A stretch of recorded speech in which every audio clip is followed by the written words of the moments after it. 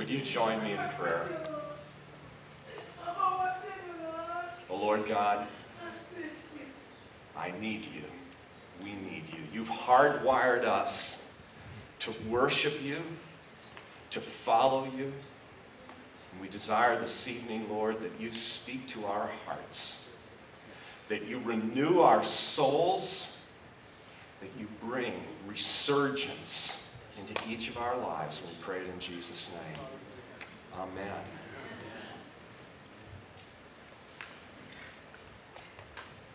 Just a few moments ago on the floor, I started doing a little math. I asked myself, Lord, how many sermons have I preached in the last 35 years? And a conservative estimate as I lay there on the floor was well over 2,000. Now, when you've preached that many sermons, it's easy to, forget what led to each of them.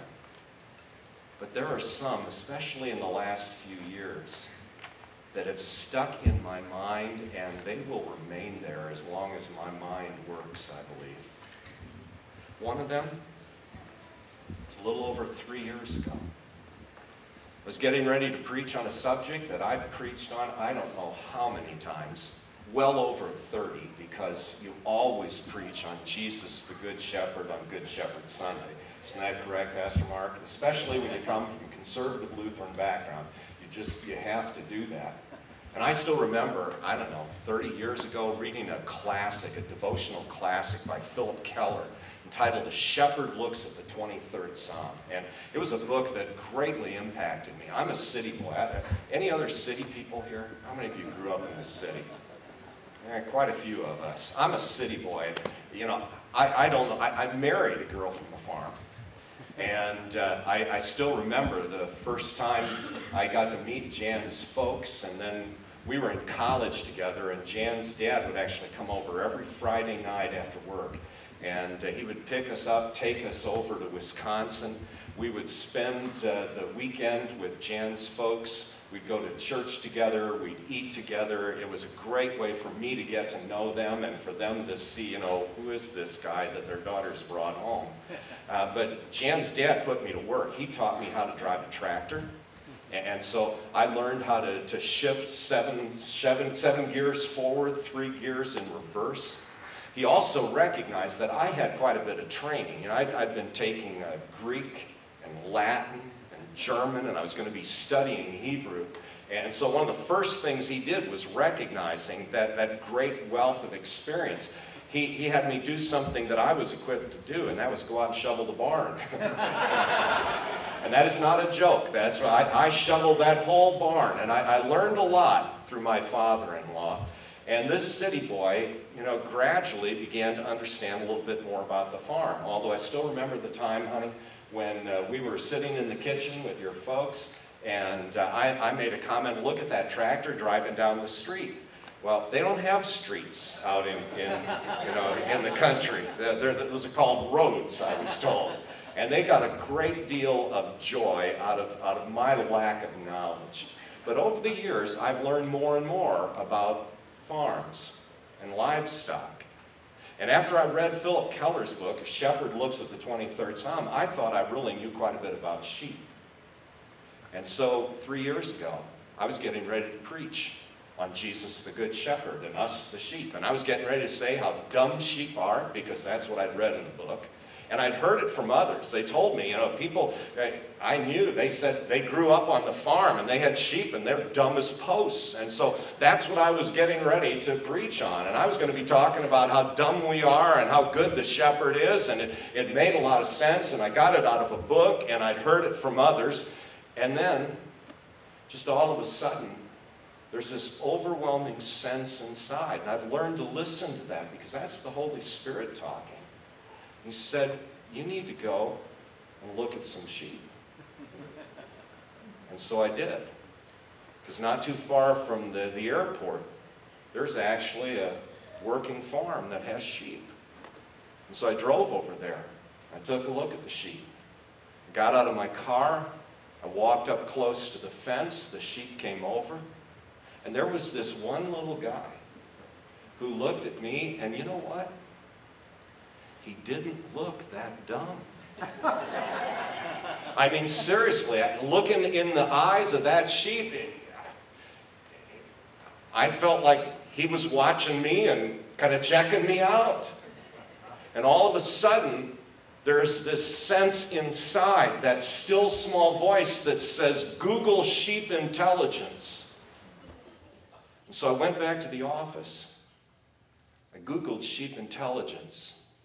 And I was in awe of God through what I read. Because you see, the first thing that came up when I Googled sheep intelligence at the very top of the list was a brand new study that had just been done by scientists in the UK over in England. They had been studying sheep intelligence, and they discovered something that was radically new. They found out that sheep are far smarter than we ever thought. They discovered something else. Sheep are among the brightest of livestock. Now that's against everything that I'd been told and everything that I'd read. They said the average sheep can memorize 60 human faces and recognize 60 human voices and discern one from another. And in response to the critics who were saying, well, sheep are dumb, they said, sheep don't function well unless they have a good shepherd. Because on their own, sheep really don't do well. But when they have a good shepherd, this is what the researchers discovered. Sheep are incredibly productive. They pick up on so much and they understand so much. And I was blown away by what I'd read. Because that article had appeared in the Times of London and the Guardian just a matter of a few weeks earlier. It changed my message that weekend. And since that time, God's taught me some other things about sheep. And I'd like to share them with you here tonight. You see, about 2 years ago, Jan and I were in Israel. And we had gone out to Shepherd's Field. There were a number of people with us. But I walked out ahead of the group, and it was kind of a rough walk. I decided I was just going to go way out into the field all by myself. I probably went somewhere close to, I don't know, a quarter of a mile. And as I got further and further out into the field and, kind of jumping around, Pastor Mark, I just got to tell you, I love it when we clap, but I cannot clap to save my life. I have absolutely no rhythm. And when you talk, I'm free to dance. Someday I pray that God gives me a rhythm transplant. Because I am not free to dance. And Jan is a musician, and when we were recording, she brought out her metronome to try to teach me how to clap in time and so forth. I can't hear the beat in an oompa band, but I can jump. And the movie White Men Can't Jump, this white man can jump, but he cannot dance to save his life. But he has learned some things about sheep, and here's what God has taught me. Walking out in that field outside of Bethlehem, all by myself, all of a sudden out of the corner of my eye, I notice some movement. And I look over and I see a shepherd and his flock coming my direction. I stood still and I watched. They were hundreds of yards off, and they ended up coming directly toward me. And the shepherd was leading the way for the sheep. Sheep were following behind him. As he drew near, we could see one another, and I held up my little camera, little digital camera, and I pointed to it, and I take a picture and just kind of smiled. And as they kept coming closer, I listened to the shepherd. And the shepherd was making this very soft but distinctive kind of clicking noise. And the sheep were following directly behind him. And what came to mind, John chapter 10, where Jesus talks about himself as the shepherd. He says, the shepherd goes ahead of them, and the sheep follow him. And I thought, here I am watching this. And as the sheep got closer, they looked at me for one brief moment and paid hardly any attention. They walked past me on both sides. And as they walked past, they just kept following the sound of the shepherd's voice. And I thought, oh God, this is so good. I am not going to forget this. And so as a result, about a year ago, I was getting ready to introduce a missionary who had come to visit us. And I thought this would be a wonderful time to talk about the shepherd and the sheep. And so I got out some of those pictures that I had taken of the shepherd walking past and the sheep following. And I found some really great photos. And I thought this will be a perfect illustration just to introduce this missionary. It'll be short, it'll be sweet, and I can talk about how the sheep follow the shepherd, and I got to see that. And I put the pictures together. I had my remarks prepared. I went home. It was Thursday night. My day off began. Fell asleep, sleeping very comfortably, when I'm suddenly awakened at 2:11 a.m. Remember it distinctly, and here's what woke me up. I heard, Chris, how do you separate sheep from goats? It was so out of the blue and so bizarre, but it spoke directly to my heart, because the previous day, putting those pictures together, I found myself the city boy, you know, looking at these pictures of the sheep, but I thought, I think some of those are goats. I mean, some have got horns, and some of them have beards, and some of them are real hairy, and others are fleecy. And I thought, how do I know if this is, you know, a goat or just a hairy sheep? And now, in the middle of the night, I'm awakened. How do you separate sheep from goats? And I actually spoke out loud and I said, that's a great question, Lord. I was just asking that yesterday in my office. And I sensed him saying, do goats hear the shepherd's voice? I thought, wow, that is a great question. I think I'll check that out when I wake up.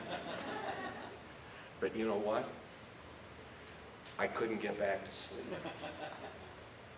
And that question just continued to bounce around in my mind. And so, a little after 2 in the morning, on the morning of my day off, I got up and started researching sheep and goats. And I cannot believe what I found. I came away from that, and I will just tell you this. You know, Mark, we had great education. Went to wonderful seminary, went to tremendous education, learned Greek and Hebrew, Latin and German. I've read umpteen commentaries on sheep and goats, and Jesus is the Good Shepherd. I've read books and devotionals on it, but by the time I had spent 2 hours from about 2:15 until around 4:30 that Friday morning, I came away saying to myself, how could I have gone through all those years of schooling and have been a pastor for 34 years and not realize this? Why didn't somebody tell me?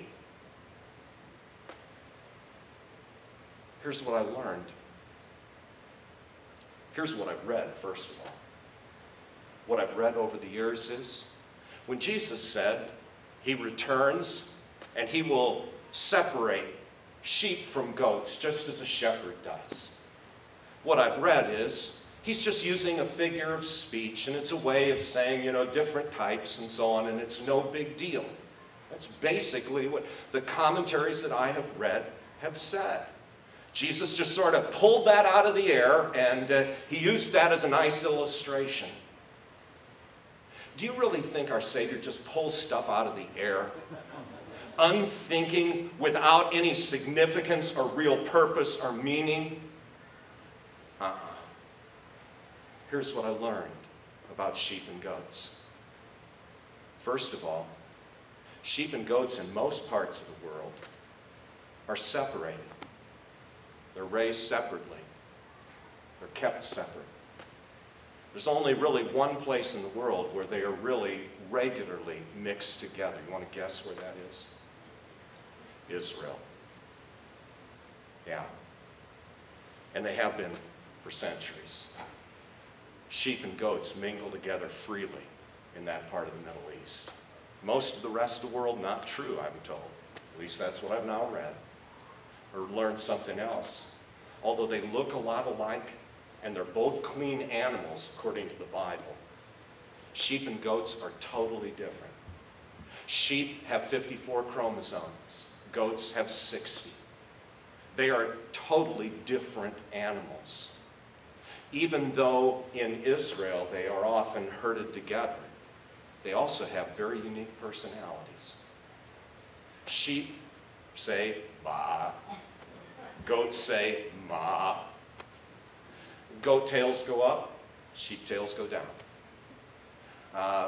Some goats, most goats actually, have horns, and some of them have beards. All of them have hair. Some sheep have hair, but no goats have fleece. But there's more. Even though in Israel they go together, they do things very differently. For instance, sheep keep their young near them all the time. Their young are always near to their folks. Goats, on the other hand, well, young goats are called kids. And goats allow their kids to hang around with other kids. And goats go off on their own, the adult goats, and the kids, they just stay together and they take care of themselves. Sheep stay with sheep. Goats, they raise themselves. But there's more. Sheep eat only things low to the ground. They especially like green grass, small plants. Goats will eat anything. They will try anything. In fact, goats thrive on garbage. But there's more. Sheep have absolutely no social structure. Did you know that? No hierarchy. Sheep are wired to live with other sheep and to follow a shepherd. That's the way the Creator has made them. If sheep are on their own, they die. If sheep are just with other sheep, they are helpless before predators. Sheep need a shepherd, and they will not survive without it. But sheep have absolutely no ego. And sheep don't try to be the top sheep. You know, you may hear about the top dog, but you won't hear about the head sheep. Sheep simply follow the shepherd. Goats, they're a whole lot different. Goats establish their social structure by butting heads. Goats contest with one another to see who is going to be the top goat in this flock. Sheep are wired to follow a shepherd. Goats will follow a shepherd if there's nothing else to do. But goats will do whatever they darn well please when they feel like it. And the only time they will definitely come to the shepherd is if they feel like it, or if the shepherd's got some food and they're tired of eating garbage. That's the difference between sheep and goats. Jesus says, I know my sheep and my sheep know me. They know my voice and they follow me. Sheep listen to the shepherd. Goats do what they darn well want to do when they want to do it. And the Bible says, Matthew chapter 25, when the Lord Jesus returns, he is going to separate the sheep from the goats. The difference between those who listen to his voice and those who will go wherever they want. The sheep follow the shepherd to the green pastures of his word. The sheep follow the shepherd as he leads them to where the Spirit would take them. The goats go wherever they want. And the Bible says on the last day, he is going to separate the sheep from the goats, even though they travel in the same flock. Because you see, it's possible to be part of the flock and not be a sheep. Do you realize how significant that is? It is possible to be a part of a flock and not be a sheep. And that, for me as a pastor, is absolutely overwhelming and scares the living daylights out of me. Because I've been an under-shepherd for many, many years. And I've known lots of people who are part of a flock. But I've also known many who don't seem to want to listen to the shepherd's voice, the good shepherd. Because there's a difference between sheep and goats. And I believe what God is telling us is what my kids used to sing when they're little. I just want to be a sheep, ba, ba, ba, ba. I just want to be a sheep, ba, ba, ba, ba, because I want to follow the shepherd, because the shepherd is the good shepherd. Jesus says, John chapter 10, I am the good shepherd. The good shepherd lays down his life for the sheep. Do goats hear the shepherd's voice? When they feel like it. But sheep listen to his voice, and they follow him. And Jesus says, and I give them eternal life. Why would we want anything else? Why would we want to be anything else but a sheep? Because it's not about what your heritage is. It's not about how much you have studied and gone to Sunday school. It's not about whether you can actually read the Bible in a language other than English. It's all about knowing the shepherd, the good shepherd, and following him. Because we are his sheep. And he cares for us. And he desires to lead us into those green pastures. He desires to take us where he longs for us to go, so that we may know him as never before and follow him as never before. Today in Israel, when you go out into the wilderness area, to the east of Jerusalem, some of the most barren territory on the planet, you will see on many of the hillsides what appear to be lines drawn along the sides of the hill. Those lines have been there for hundreds, even thousands of years. They are paths that have been followed year after year in that very, very barren and dry wilderness. Paths that sheep have walked on over and over again through the centuries, following their shepherd.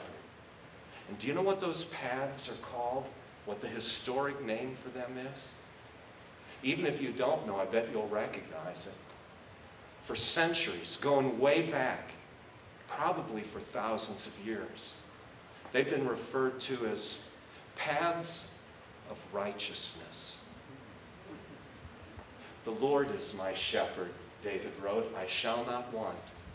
He makes me lie down in green pastures. He leads me beside still waters. He restores my soul. He leads me in paths of righteousness for his name's sake. Even though I go through the valley of the shadow of death, I will not be afraid, because you're with me, and your rod and your staff, they comfort me. You prepare a table before me in the presence of my enemies. You anoint my head with oil. My cup runs over. Goodness and mercy will follow me all the days of my life, and I will dwell in the house of the Lord forever. I want to be a sheep because he is the good shepherd. And I don't want to be a goat, because a goat may travel in the same circles, but a goat is living for his or her purposes. not for the shepherd's purpose. A goat may follow the sheep, but the goat eats garbage and lives that way.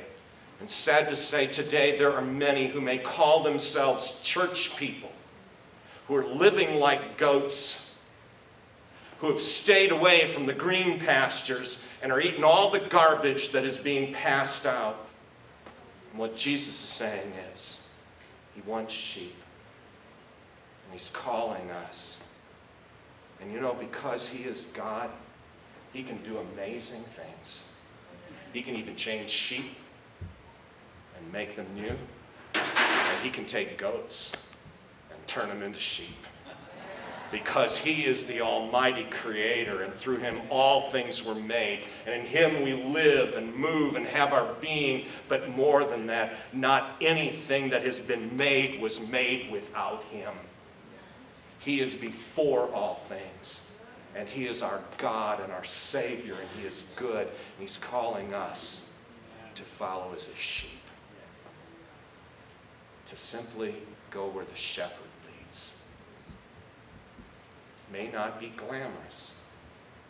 But you know what? I don't know about you. Frankly, eating in a garbage dump does not sound terribly glamorous to me. I just want to be a sheep. That's what my kids used to say. I just want to be a sheep. And that's what God is saying to us. He wants us to be sheep. Hardwired to follow him. Hardwired to go where the shepherd leads. And contrary to what I've been told over the years, when sheep follow the shepherd, they're capable of amazing things because they're not dumb animals. They just need a good shepherd. And that's who Jesus is. And what he offers to you and me is sheephood. And this is good. But it's also just an incredible testimony to his love. Because you see, the good shepherd became the lamb that was slain. And as the prophet Isaiah had predicted 700 years before the fact, he was led like a lamb to the slaughter. And as a sheep before its shears is silent, he did not open his mouth. The shepherd became a lamb, and he willingly laid down his life for the sheep. One of the things I also learned about sheep is, unlike goats, sheep can take an awful lot of pain. In fact, sheep, before they get to the point where they are hurting so much that you know it, sheep will suffer silently for extended periods of time. God has made sheep, and he has wired them in a unique way to bear testimony to his children. And he calls us now to learn from them, even as Jesus said. He did not pull these analogies out of the air. He knows all things. And he said, I'm the good shepherd. I know my sheep. My sheep know me. They follow me. And I give them eternal life. And no one will pluck them out of my hand. It's good to be a sheep, isn't it? And if, by the way, you've been hanging around with the goats for a little while, tonight's a good night to say, I'm re-upping for sheephood.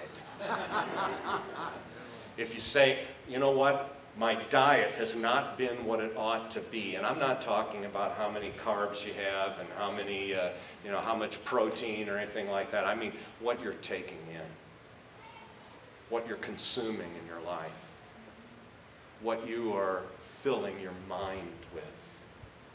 And what Jesus is saying to us is, whatever is pure, whatever is noble, if anything is excellent or praiseworthy, put your mind on these things. Let him inform the mind and change the heart and renew the soul, because that's what he does. He is the good shepherd. He gives himself for his sheep, and he offers us life in him. Tonight, we just say, I want to be a sheep. And by saying that, we say, I despair of trying to do things on my own. I'm going to stop the old excuses. I'm just going to listen to the shepherd. And I'm going to let him take over in my life. And he is good. And he does that. He's gracious. He doesn't impose himself on us. But he loves us dearly. And he wants us as his sheep. Bah. Bah. It's a good sound. It's the sound of those who follow the shepherd. Amen. Amen. Let's pray. Lord, there are no secrets from you. Whether we've been hanging around with the goats or following a sheep, you know our hearts, you know the needs of our lives, and you know how desperately we need you. And so tonight, in your holy presence, we just pray, Lord Jesus, reign as the shepherd of my life. Amen. Take charge of me, guide me, protect me from those things that would take me away from you. Let me follow you with my whole heart. Let me know you as never before. Come down in power through your Holy Spirit that I may be transformed. By faith, I say I reject goathood. And I desire to be your sheep, and I desire to follow you. And by faith, I know that you are good and gracious, and you wipe away my guilt, you take away my sin, you restore my life, you renew my soul. And for that, I praise your holy name, and I just desire to worship you forever. And I long to worship you anew until the day you return. And I say, Hosanna, blessed is he who comes in the name of the Lord. Hosanna to the good shepherd. Praise be to you, O Lord, who laid down your life for the sheep and now fills your sheep with the power of your Spirit. In Jesus' name we say this, amen. Pastor Mark, I had wanted to talk to you about something, and I forgot. In the midst of everything going on. Is communion acceptable here? It's a great thing. It is, and we just happen to bring some. And so I would invite you, if you would like to receive the Lord's Supper, you know, this is a great way to fill yourself up with stuff that's good. In the world, we have all sorts of garbage that's thrown our way. We see it in our entertainment. We see it all around us. It's in the news. It's online. It's around in our neighborhoods, our apartment buildings, our schools, our places of business. But God says he desires to feed our soul. One of the ways that he does that, a very powerful way, is to give us his body and blood to strengthen, uphold, and renew us. If you're one who believes in the Lord Jesus and been baptized in his name, he offers you and me spiritual food. And so tonight, we're going to give you the opportunity to receive that spiritual food. It is a way that God nourishes our hearts by telling us, I love you so much. Jesus said the good shepherd lays down his life for the sheep. He has given his life for you. When he celebrated the Lord's Supper with his disciples, it was all about sheep. Passover lamb has been slaughtered. The Bible says Christ, our Passover lamb, has been sacrificed. The children of Israel were delivered from bondage because the blood of the lamb was smeared on the doorposts of their home. And if you look at Exodus chapter 12, where we read about that first Passover, you will notice God gave very specific instructions to them on how they were to do things. They were told to pour the blood of the lamb in the basin, is the way it's often translated. The Hebrew word is suf. It means a basin, a trench at the foot of the door. To this day, in some parts of Egypt, you will still see those trenches outside the doors. Because Egypt is a dry land. It doesn't rain very often. When it does, it's often a flash flood. And by having that trench in front of the door, you keep the water from coming in right away. The Israelites were told to pour the blood of the sacrificial lamb in the trench, in the soof. And then they were to take a hyssop stalk, the very thing that would be used to offer Jesus wine mixed with myrrh when he was on the cross. And they were to dip that hyssop stalk in the blood in the soof. And then they were told to smear it on the crossbeam and on the uprights of their doors. Do you notice the movement? On the crossbeam and on the uprights. They were actually making the sign of the cross. Now maybe that's a coincidence. And maybe Jesus just chose the whole notion of sheep and goats out of the wind, right? God does not do anything by accident. And even then, 3,400 years ago, he was showing that it is through the blood of a lamb, a holy, precious, blameless lamb, that God's people are delivered. And so on the night that he was betrayed, our Lord Jesus took bread. When he had broken it and given thanks, the bread from the Passover meal, unleavened bread, he said, "Take and eat. This is my body given for you." And after dinner, he took the cup of blessing, the third cup of the Passover. He held it up and he said, "All of you drink of it. This cup is the new covenant in my blood." As he did that, he's reminding us he is the Lamb who was slain. And he's saying to us sheep, "I gave my life for you." And just as the children of Israel were delivered from bondage by the blood of the Lamb, you and I today are delivered from bondage to sin and death, decay, worthlessness, pain, sorrow, all sorts of addictions, all sorts of deep wounds. We are delivered through the blood of the Lamb.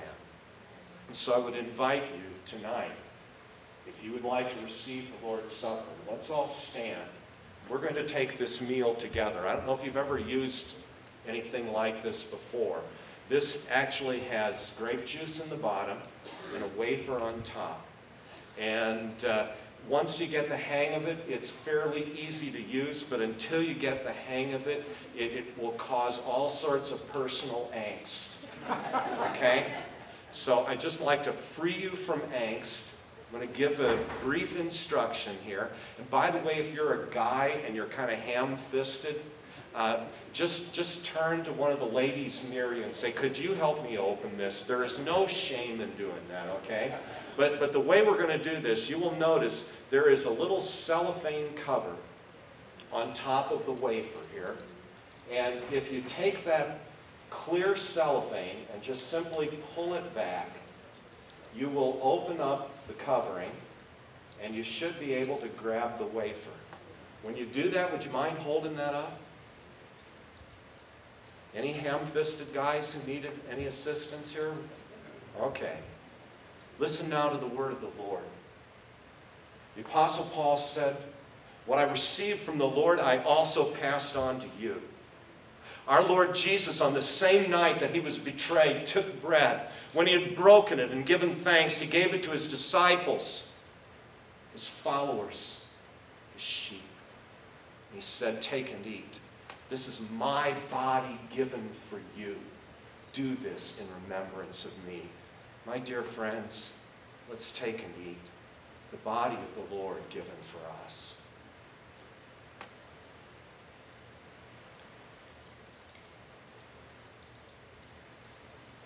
Now, if you would take the heavier tab and just pull it back, you should open up the cup and be able to access the grape juice, okay? And so here again, the word of Scripture. In the same way, after supper, he took the cup. When he had given thanks, he gave it to them and said, "All of you drink of it. This cup is the new covenant in my blood, which is poured out for you for the forgiveness of sins. Do this whenever you drink it in remembrance of me." Do you understand how personal that is? The Lord is saying, if you or I were the only people who had ever walked on the face of this planet, he still would have come down for us because he loves his children. And the good shepherd always lays down his life for the sheep. So take and drink. This is the blood of Jesus, the Messiah, given for us.